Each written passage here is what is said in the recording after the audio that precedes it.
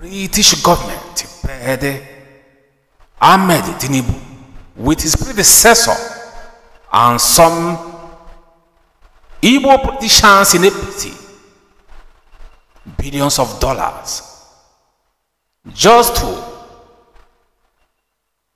arrest Nnamdi Kanu illegally back to Nigeria.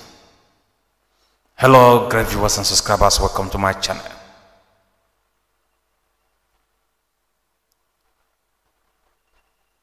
For the quest of British government to continue to remain relevant in Nigeria, according to US investigator, British government started looking for a way to bring Nnamdi Kanu to book. They find out that he is coming close to something that will make Nigeria break away.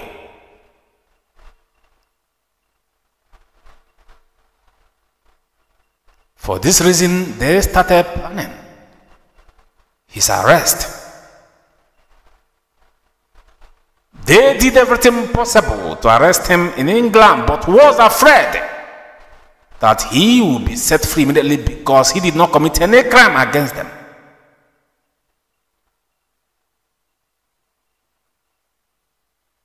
Considering that he is a human rights activist and a freedom fighter, what they did was to collaborate with Nigerian government of BUHARI that wanted him back to Nigeria by all means.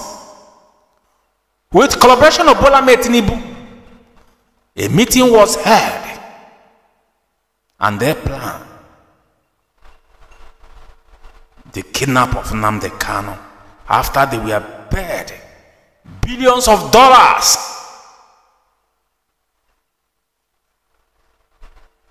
Somehow, he went to Kenya for a business trip.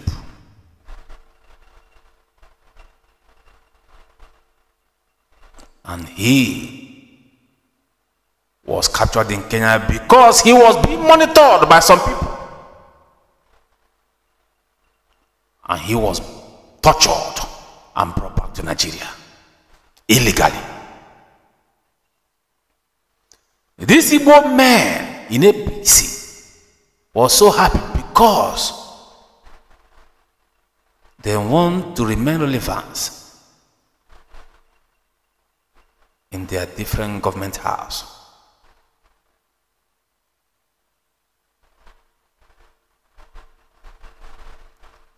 While Nnamdi Kanu was going through torture in DSS custody after he was brought back home illegally, the British government was busy sending their envoy to negotiate. But after trying their best, they failed because he was willing. He made it clear to them that he would never accept anything but Biafra restoration. So many people started going, including Igbos, even those who were part and parcel of his kidnap, sent people to visit him. But somehow, he continued to tell them that he is not really talk about it, that what he wants is Biafra.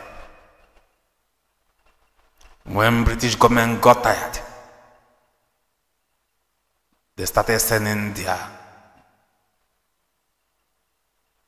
envoy with different offer, which of course he also rejected it.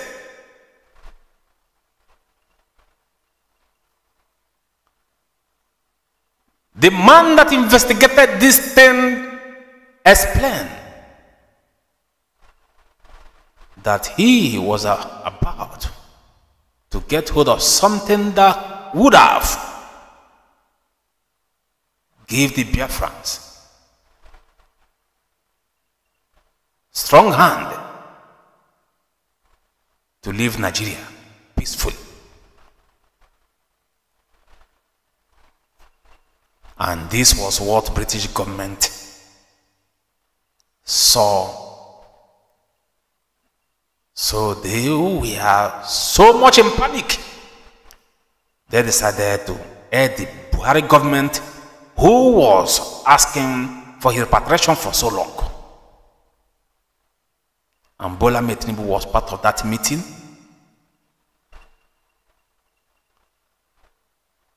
Including some 2 Igbo leaders, where they planned and they executed his kidnapping. Some people sold him. Some people told his whereabouts from Europe and America.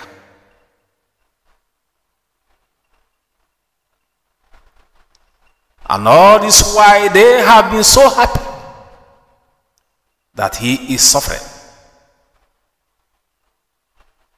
Why they continue to enjoy themselves? Because they did that for money. Billions of dollars mapped out, circulated.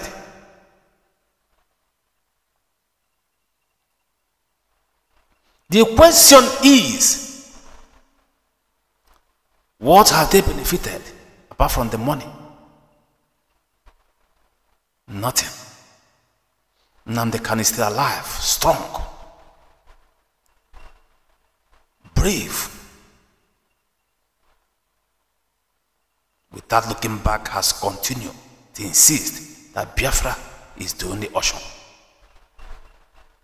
And why those who believe so much in him are also protesting that they stand by Nnamdi Kanu.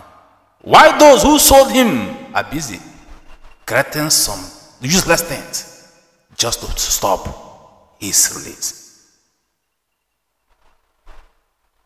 For Nigerian government and APC leaders, they believe that if he's not brought back to Nigeria, 2023 election will not happen.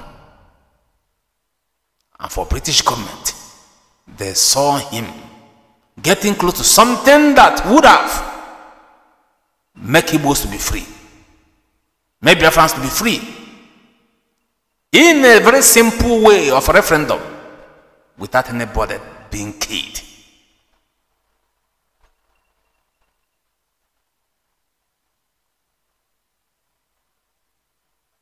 I have said it in this channel several times that the day Igbos stand together as one,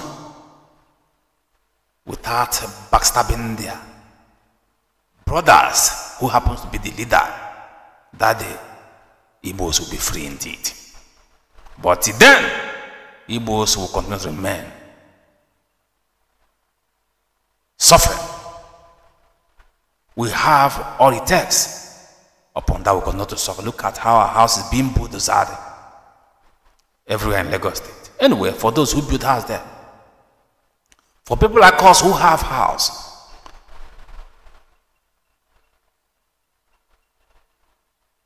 in African country, will you come from Lagos and bulldoze it for us? You can never succeed.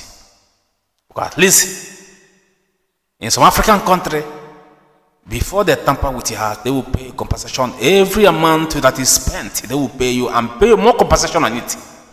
If really there is a problem that should be solved, and that house will hinder that particular result. But not what is happening to Lagos. In Lagos today, any criminal that come into office will want to bulldoze Igbo's house, and Igbo's house refuse to learn. I will back. Do not leave. J. Biafra.